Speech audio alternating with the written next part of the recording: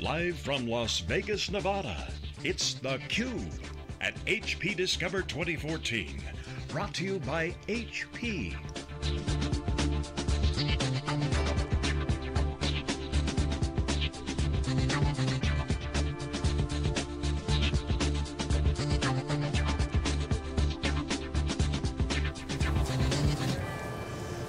Hi everybody, welcome back to Las Vegas. This is Dave Vellante with Jeff Frick, and this is HP Discover, this is theCUBE. theCUBE goes out to the events, we extract the signal from the noise, it's our live mobile studio. Bill Veghte is here, he's the Senior Vice President and General Manager of the HP's Enterprise Group, former COO, ran the cloud business, so you've had your hands in a lot of pieces. Great keynote yesterday, a lot of energy, very well received by the audience, so congratulations and thanks for coming on theCUBE, appreciate your time. Thanks for the opportunity, Dave. So you had a lot of energy yesterday in your keynote, really enthusiastic, and it was genuine, I could tell. Why are you so enthusiastic about where HP is in June of 2014? You know, we laid out a transformation, and that transformation is taking hold. And you can feel it in our innovations that we're bringing to market. You can feel it in the courage and confidence of employees. And best of all, we're here at HP Discover with thousands of customers and partners, and they can feel it. And it gives them confidence that we're solving their toughest problems as we move to the new style of IT. One of the things we've talked about, we've been tracking the HP turnaround now for quite some time, one of the things we talked about is customers want HP to win. You can sense that. You heard that in the audience when they were clapping, when you say, we are back, we are here, we're executing our strategy. But how does that make you feel? You know, yesterday at the opening of my keynote, you know, we are celebrating our 75th year. And what makes companies truly great is not only what they do for customers in the moment, but how they do it. And as a result, it gives customers and partners confidence. And you know, there's a value system. This is a company that will go the extra mile to support the customer, go the extra mile with a partner to create the right outcome. And it's evident, I mean, you're exactly right. It's, you know, you can sense it in my energy on stage. It's fun. It's fun to be able to see an opportunity, imagine it with, for example, yesterday we had a huge announce around high performance computing with Apollo.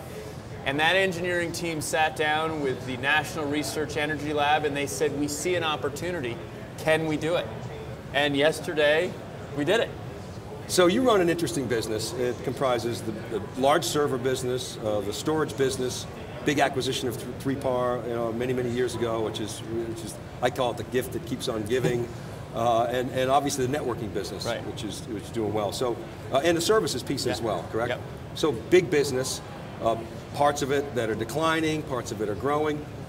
Why did you take this role on, and what was your thinking in coming in? Were you excited, nervous? Was there trepidation? Was there, you know, we're going to take over the world? Talk about where your head was at when you took over this role. You know, the reality is HP is a great company, and we've all got to do our part to make sure that it is just that. And when I was out with customers, you know, the foundation for the new style of IT in some fashion is going to be the infrastructure. This will be an app-driven world.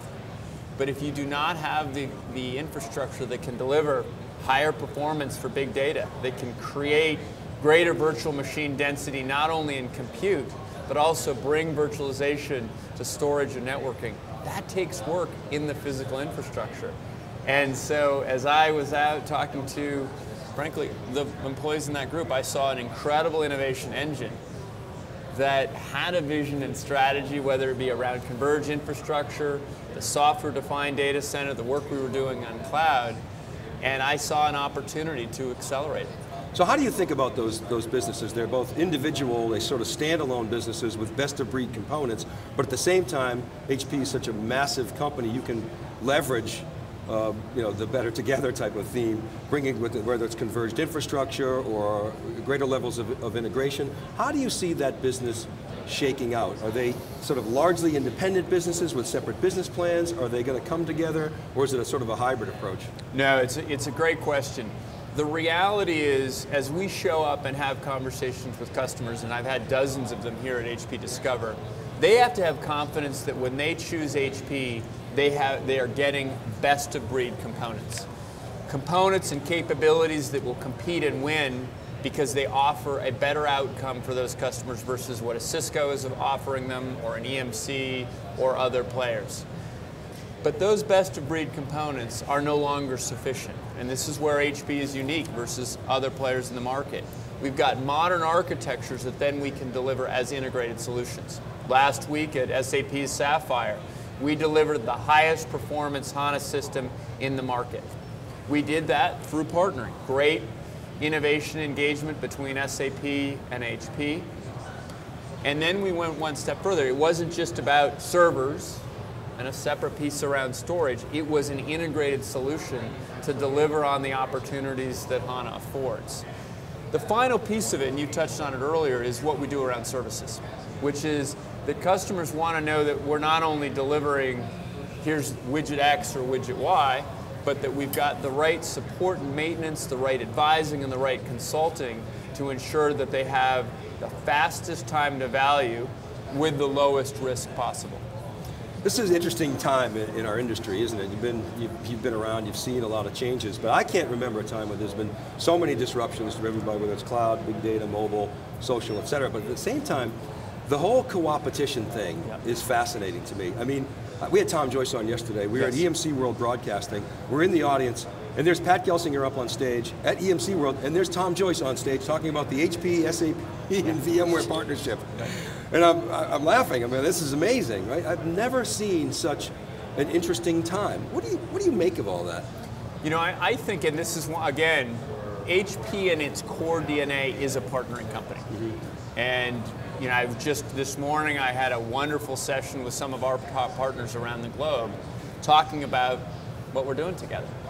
And in this world, we're very comfortable on a set of dimensions partnering, and then on another set of dimensions competing. The part of the asset and the opportunity for customers with HP is the breadth and depth of our portfolio. But that means that as we have a relationship with VMware, in some ways we're going to compete with them, in some ways we're going to partner with them. We are their largest route to market. We do an enormous amount of support and maintenance, and we do a lot of engineering with them. Well, I mean, HP decided a long time ago that it would be partner friendly, and so the ascendancy of Microsoft and Intel, HP embraced that. You don't really have a not invented here syndrome type of mentality. We do not. And a key part of that has got to be your supply chain. I mean, you've got a massive, I don't know, $60 billion plus supply chain. How do you leverage that for competitive advantage? Well, we had a great example yesterday. You know, with our 3PAR asset, we are fundamentally changing the economics with how people think about their primary storage platform and SANs. One of the things that has been a real opportunity is, can you deliver a truly all-flash array? Question number one. And question number two is, can you do it at high performance disk prices? And we announced both yesterday. We announced an all-flash array, and we broke the 2 gigabyte, or the $2 per gigabyte price barrier. How are we able to do that? We were able to do that because of our supply chain. Okay, I want to talk a little bit about cloud. I said earlier, you helped architect the cloud business. You see Amazon, very high growth, starting to be large, meaningful. So a lot of people say, okay, well, that's going to eat that. Now you helped architect HP public cloud, but also now you're seeing Helion come into play. So you've got that piece, potentially super high growth. Your core business, your core install base, parts of it are growing, parts of it are shrinking. How do those two pieces come together? How does that new cloud world and the traditional install base, the 19-year-old legacy applications, how do those two worlds come together, and how do you make them a growth business? You know, as I'm out listening to customers and partners, the reality is what they want is they want a hybrid world. What the cloud is it's a way of delivering IT.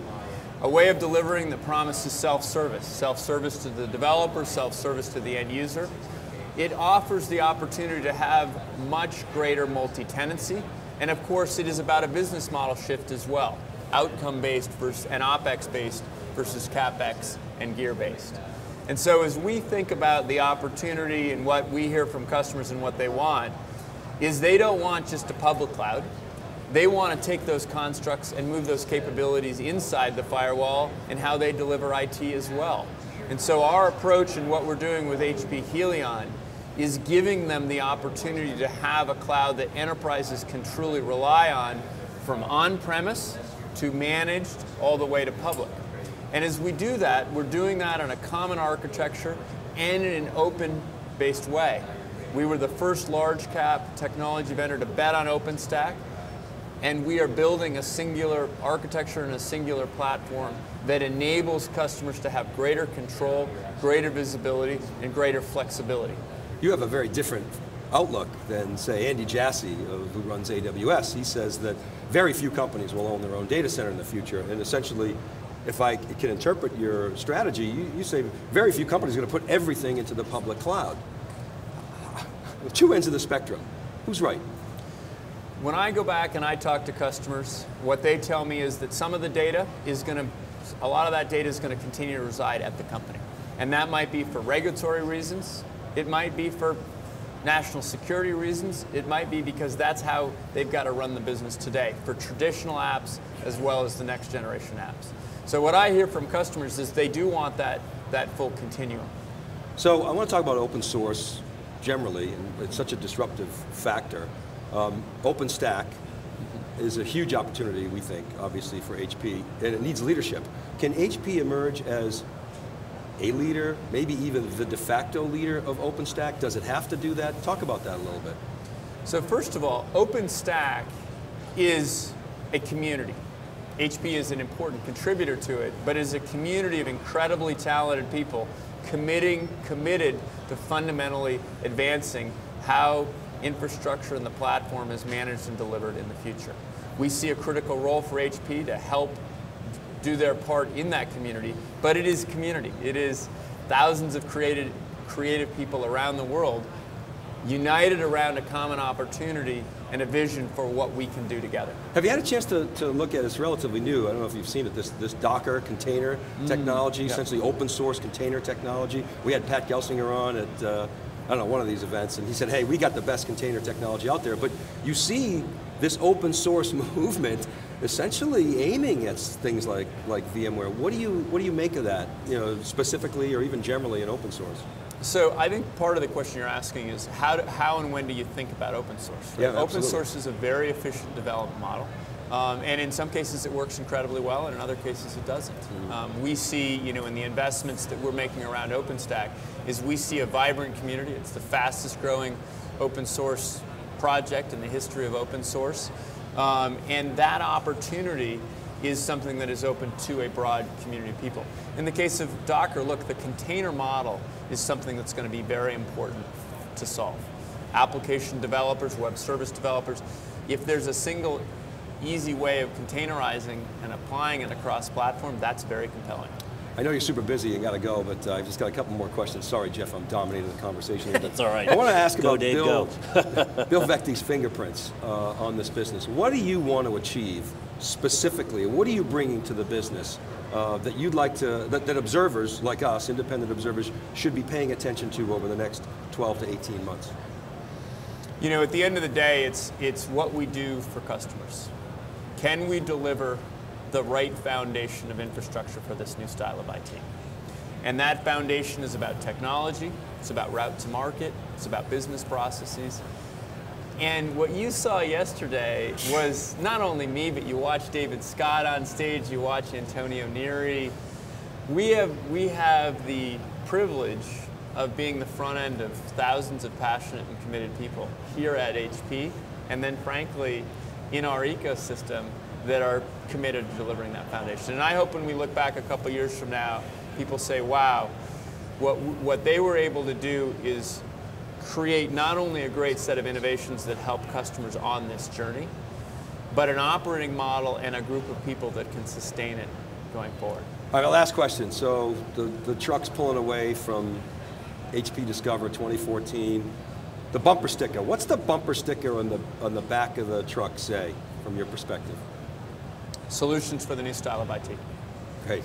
All right. Meg's been pretty clear on that message, and it seems like you've got the whole organization behind it. So congratulations on the progress that you've made. We'll be watching, and thanks for having us here. We really appreciate it. Thanks for coming on theCUBE. Great. No, thanks for the opportunity. All right, Bill Veghte, that's a great segment. Keep it right there, everybody. Jeff Frick and I will be back. This is theCUBE, and this is HP Discover. We're live in Las Vegas. We'll be right back.